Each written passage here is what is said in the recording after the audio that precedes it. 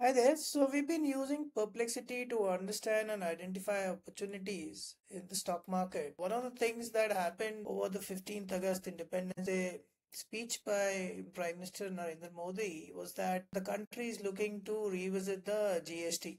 And one of the key objectives to understand is that why is it being revisited? What is the expected outcome?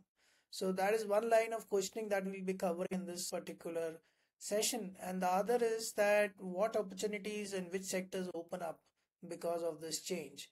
So first and foremost, that's what I started with. I simply asked, like in between a private consumption and the government aided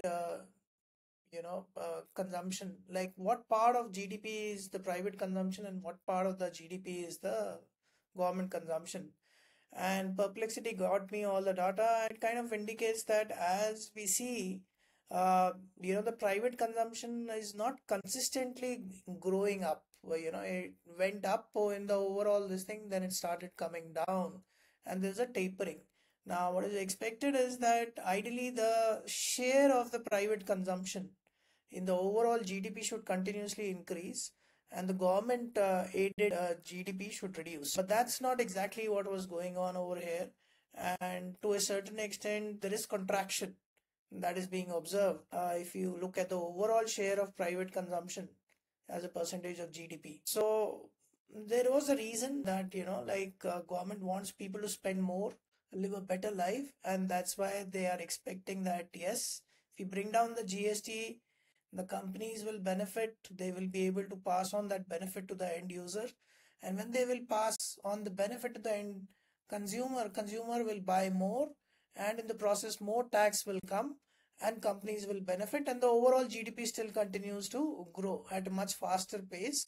And at the same time, the tax collection will in fact go up. So what is intended is that, like for certain sectors, bring down the GST from 18% to 5%, and for the certain sectors bring it down from 28% to 18% and create one more special sector as 40% slab. Now when you get the benefit of 7%, especially on things like the daily needs primarily, or for that matter consumer durables like everything that you buy in electronic shops. Now, if that is brought down from 12% to 5%, people will be able to afford more. And when they will be able to afford more, there will be more business, the companies benefit, people benefit. And because the government is still getting 5% on a higher volume, the overall GST collection will still remain stable, is what is expected. And the primary beneficiaries, in summary, what is expected is that for the consumer durables and essentials, it will come down from 12% to 5%. For automobiles and certain other sectors, cement and all, it will come down from 28% to 18%. And this is more like discretionary spending, but still, people who are considering buying a motorbike or a car and they were not in a position to buy, now will take that decision with much more confidence. And there will be one more tax slab that would be created in the process, which would be for certain items which would be, highly luxurious, and that would be 40%. And one of the gripes is that tobacco companies might come under this, and maybe even the wine and whiskey kind of companies. Now, this is all the data that is there in context of the GDP and how it has been, like changing in terms of the growth and how the private consumption is still the highest as part of the overall GDP. And that is what it is indicating, that at a 2 decade high of over 61% of the total GDP. But probably the government wants it to be higher because that's when the country really progresses instead of being a freebie um economy. If the private consumption is aiding the economy, that is a much better sign, and that's what is being attempted over here. So that was part one of it, and the key point is that yes, it comes down into these slabs, so 5% and 18%, and there's one more section of 40%. Now, which are the companies which are expected to be the primary beneficiaries, the sectors?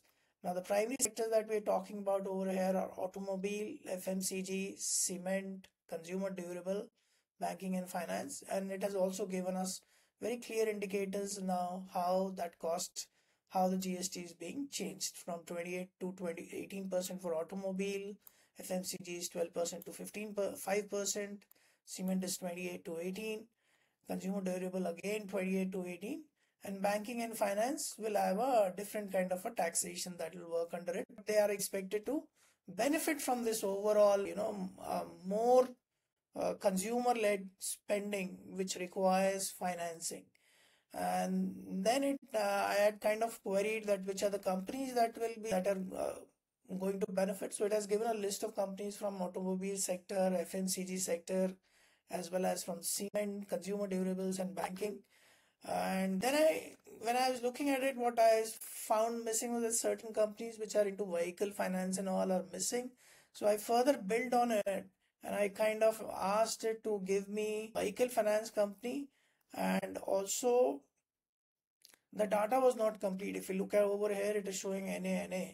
Another thing that I would like to point out is that you have to very specifically ask that use screener as your input for like the data that I asked for as the P and the quarterly sales growth, so that it becomes more reliable, and that is exactly what it has done.